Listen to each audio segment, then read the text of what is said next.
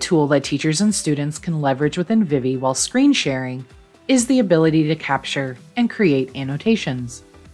In order to access the option to annotate, content will need to be shared to the classroom display. Begin sharing to the classroom display by selecting Share Screen from the Vivi app. From the Share Screen toolbar, click the arrow to expand the toolbar.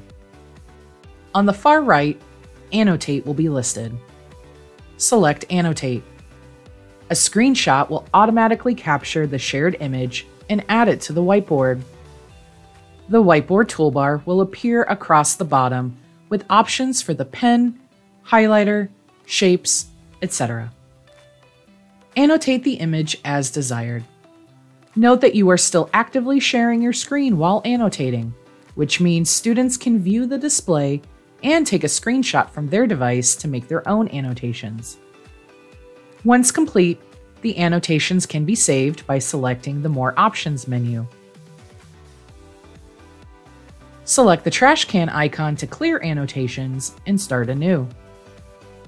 To stop actively sharing your screen while making annotations, click the stop icon in the upper right corner. Users can also minimize their screen with the arrow icon or pause their screen to do other things. Once annotations are completed, selecting the back button in the upper left-hand corner will return to the image being shared to the screen with the Share Screen toolbar available.